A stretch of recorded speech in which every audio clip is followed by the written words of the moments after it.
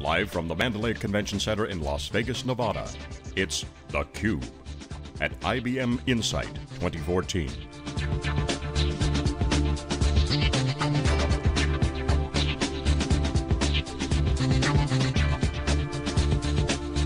Here are your hosts, John Furrier and Dave Vellante. Okay, welcome back everyone. We are here live in Las Vegas for IBM Insight. This is theCUBE. I'm John Furrier with Dave Vellante, and we love talking to all the influencers, thought leaders, experts, but we'd love to bring in also the IBM tech athletes. Bob Picciano, Senior Vice President of the Analytics Group here with IBM. I know he's got a short schedule, but great to have you in. Swing by theCUBE and share your color and what's going on the keynote. So give us a quick highlights. What was the key things? A couple things that we would like to talk about, but give us the quick highlights of the keynote. Sure, look John, I'm happy to be here. I'm happy you guys are here again. I think this is a great venue where people can actually hear a diverse set of opinions about what's going on here at the conference from wherever they are. You guys reach out very wide in the marketplace, so we're grateful that you came here so that the story about all the innovation that's happening here is going to get out into the marketplace. So the keynote, I thought it was great today. It allowed me to talk about something I'm very passionate about, which is I see that we're at a new inflection point on an IT value creation basis. And that inflection point is really an inflection point that moves from process-based value creation to insight-based value creation. And it is right in line with our view that we're moving out of the programmatic era of computing and into the cognitive era of computing. And when you think about the programmatic era, it was all about codification of business process and logic and driving that into applications and industrializing business process, right? But when you think about the insight-based economy, it really has to do with the deployment of rich analytics, analytics-empowered individuals that are really going to get the discipline of predictive analytics employed for them in the business process that they're trying to serve and optimize, and that will allow the organizations to scale. And that insight that they're going to derive from that data in context of the business process, in context to the person and systems of engagement, in context to the business areas, that is going to be where the value curve is going to hit. So process improvement, go back to the Drucker books and all the management consulting things we've read, and we were getting our MBAs and trying to study up. That's old school, right? I mean, that's client server, that's computing, adds value there. Certainly process improvement is great, but now you mentioned this new insight. Just drill down on that a piece, be specific. I mean, there's still process improvement happening, some transformation going on in parallel to this new insight. What is that dynamic? Can you just unpack that a little bit? I will, and I'm careful to call this an inflection point, not a shift, right? And there's a distinction between an inflection point and a shift. In a shift, everybody moves into that new space. In an inflection point, in fact, both continue to be important, but that new value creation that gets additive on top of the improvements that we're continuing to make in a process-based economy continue to exist. And one of the things that fuels more efficiency in that process-based space is really cloud computing. And all of the economies that are available in cloud computing, and importantly, the integration of hybrid cloud or hybrid IT between using the efficiencies of systems of record that clients have already invested into today in collaboration with new services that they're going to bring online, either in dedicated private clouds or public clouds. And more importantly, I think really, as it relates to the data, I think it's about data and cloud and engagement. So I see more companies now concerned, probably more so with the data that's available to them outside their firewall and how to use that in a collaborative manner with the data that's inside their firewall. So they need a fluid data layer that matches the fluidity of the cloud as it has done for business process. So what you're saying is the process improvement is that external is a process that has no process. That's unstructured data.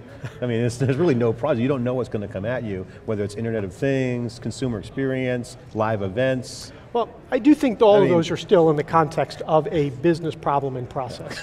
Even Internet of Things, right? Maybe we're looking at asset optimization or predictive maintenance and quality.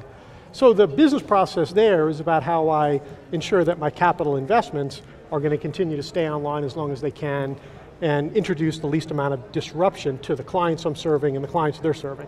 So I still think that's the business process. Now, unstructured data has an enormous role in the context of Dave wants to jump in, but I want to add one more thing. One problem that we see in programming right now, the old namespace console, here's my namespace, set it up and do all that stuff, is a data space, observation space, as Jeff Jonas talks about it.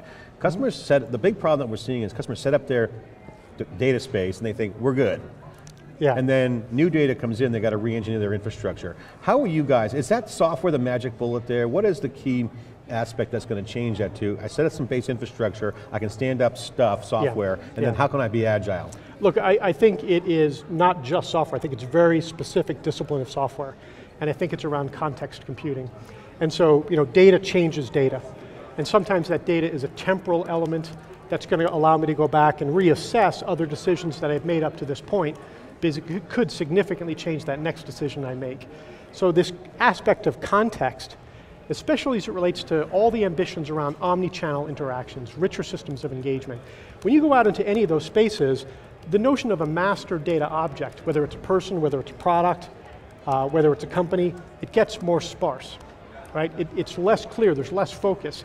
So you have to use more of the context computing fabric to be able to bring that data alive, so to speak, and utilize more real-time influences to understand what's going on in the business moment and how I should assess the best decision I can make at that time.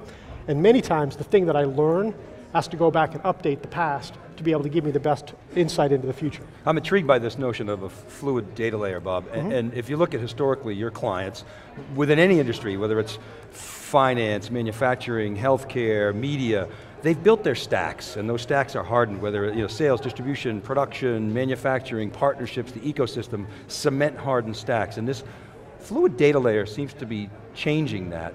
We heard from Pratt & Whitney this morning Larry did a great job on how they're taking advantage of this, but he stressed, look, it's early days, so can your clients, how can you help your clients take advantage of this fluid data layer? And not just the data layer, it's obviously cloud, it's systems of engagement. Fluid analytic layer. So you've got this digital matrix now emerging, and it seems to be new business models are riding on top of that. I wonder if you could talk about what you're seeing in that regard. Well look, I think it's a good point that you raise about the rigidity of some of the client environments as it relates to data processing or analytics processing. And clients that have gone down a route of being proprietarily locked in, and I even see some vendors make an announcement recently about, hey, we're in the cloud now, we're great in the cloud, and then you look at what they're doing, and they're just trying to create new contemporary interfaces into that same proprietary lock-in. So we stepped back from this and we said, look, there's a new reference architecture that really should be laid into the foundation of companies as they think about the role of the chief data officer or chief analytics officer, or as they think about these problem-solving arenas. IBM does not approach this as a technology problem. It's a business outcome problem. And if you map that reference architecture to the capabilities you already have, it becomes clear what I can use, both in terms of the data that's available and the processing zones or analytic zones that are available, and how that needs to be augmented with new capabilities like context computing or stream computing, or new front-end capabilities like Watson Analytics, or information privacy, security, and governance, or unstructured data management. Right? All those things sort of light up, if you will, against the contrast of a reference architecture to say, all right, if I want to solve that problem, I really need to have these other zones of capability, these other analytic disciplines, and I don't have them in that existing rigid architecture. So since we're based on all open interfaces with our reference architecture, I think we can come in with agility and help our clients make that difficult traverse. So, and not all customers are going to get this to the same degree of each other, right? So you have a spectrum. Sure. And so can you discern, and what are the characteristics of those organizations? Let's keep it a traditional organizations, Fortune 1000, that are actually leveraging that, whether it's that data fabric or the cloud fabric, the engagement fabric. What are can you discern the ones that sort of get it? I hate to use that term. Versus the Kool-Aid. Because we all love to talk about the sort of mean, but there are there's a 10% that are really good at it. Are you starting to see those guys emerge? We are definitely seeing the standard deviations emerge. And we've released this research paper around the Generation D enterprises, and those Generation D enterprises are really data savvy, analytics savvy, data centric in the way that they think about things. Now, I see great organizations, Larry is a good example of this, sort of understanding that in order to really get the value of this opportunity, it has to be a marriage of line of business outcomes with what he can do in an IT fabric. So, a very interesting thing that Larry did when he engaged with us is he said, look, I have 2 years of data. I'm going to give you guys 18 months, and guess what? It's the first 18 months. Now, if you guys are so good, I want you to use your predictive analytics to tell me what happened in that last 6 months. And we were able to nail, with a 98% accuracy, what happened in that last 6 months. Okay, who's going to win the World Series? I'm in Vegas, I want to put some bets down. Which Watson? So we track a lot of data points for these sorts of things. You're holding that secret weapon behind the table. It's like you got nukes and you're not bringing them out Some things yet. I just can't talk about.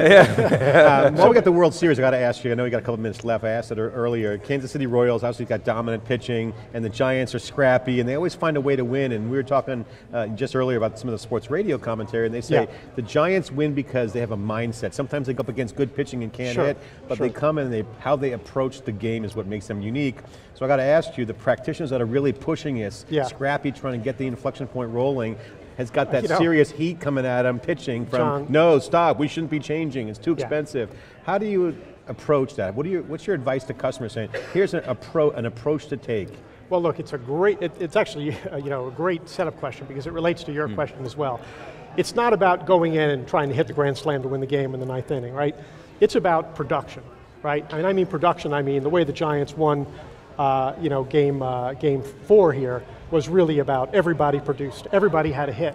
Everybody took the opportunity at the plate to contribute something in the form of a single to get the runners around the bases. Great approach. And that's a great approach. So when you think about the quick wins that we engage in with our clients, it's about the line of business and IT agreeing, there's a quick win here. Let's not try to boil the ocean.